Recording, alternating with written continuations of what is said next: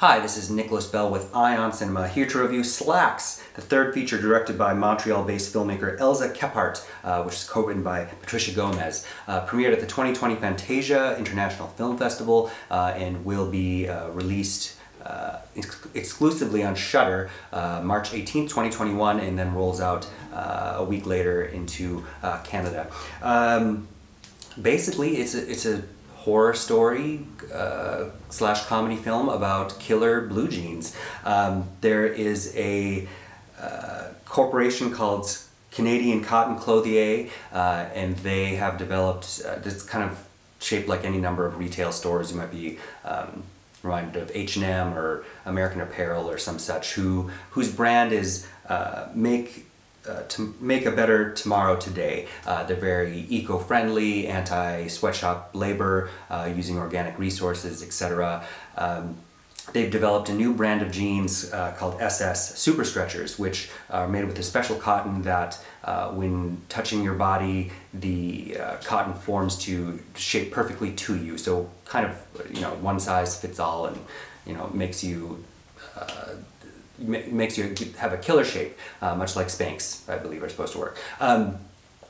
So that clothing line is about to debut, and at the night before, the whole entire staff is getting the store ready for tomorrow's Monday Madness, and we kind of enter this scenario through the newest employee, a young woman named Libby, played by Romane Denis. And she is very excited to work there and is not off-put at all by the reality of the hierarchy of the managers and all of the usual. If you've ever worked retail, all of this will seem very familiar, even triggering.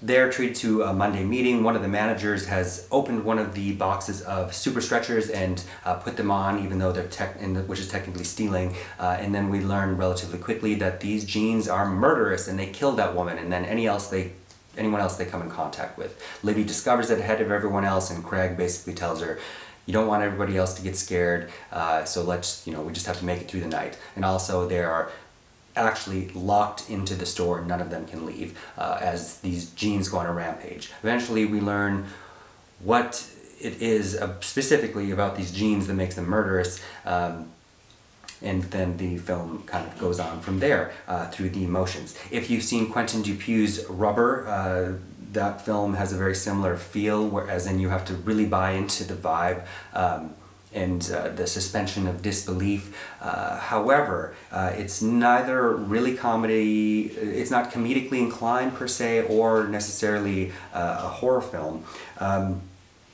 And although it seems to be making a parody of retail and consumerism and globalization and child labor, none of those really work in a way that makes this subversive or cheeky, if you will.